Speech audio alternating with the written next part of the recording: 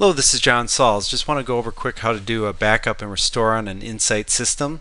We have the InSight software set up here. I have a camera, which is my old camera, my existing camera. So if I want to do a backup, I just come in here to System and I say Backup and select whichever cameras. I can do multiple cameras. Click on the Backup button and it will go ahead and back those all up. So now let's say at some point my camera has now died and I want to do a restore on it. So first of all, I have to find the new camera. Normally to do that, I would come into here to System and say Add Device to Network, and it will show up on this list. Right now I don't have a new one, I just have my existing camera, so I'm going to go ahead and change my camera to a different name. So now here's my new camera that I've added.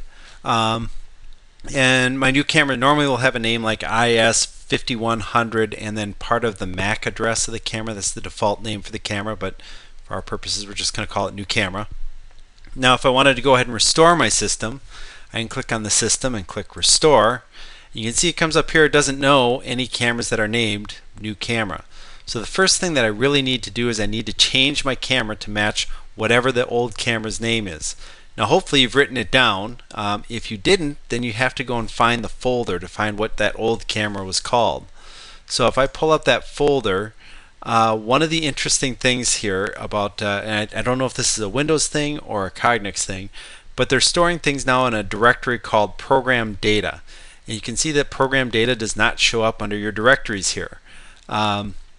You can search for files that are in that directory. You can click all day long and you're not going to find that directory. It's a hidden directory. So what I come in here and do is I just come in and type C:, and you can see I've actually done this a few dozen times. There's a folder called Program Data, and you can just click on that, and then within there's one called, well, let's click on the Cognex. There's a folder called InSight, then a folder called, for each one of your InSight Explorer files, and this has been going on since 4.5. So we can come in here and there's our backups and there's my old camera. So I know now what the name of my directory is. It's old camera.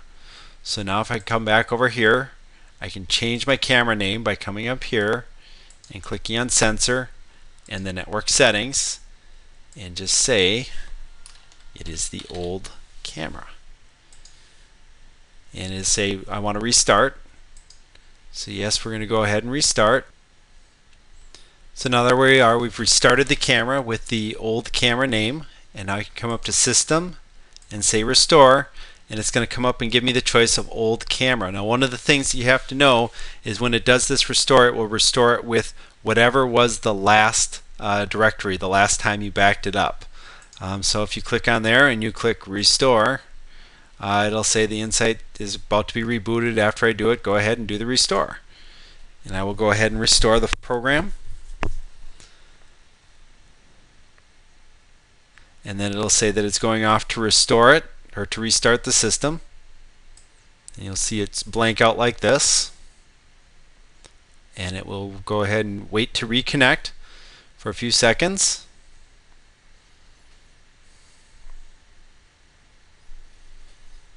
And you can see down here at the bottom it says connecting to old camera, and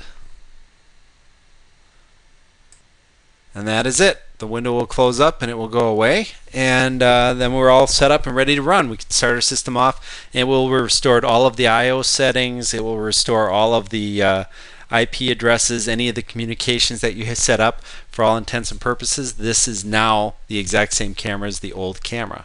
So thank you for watching. If you have any questions, please feel free to contact me.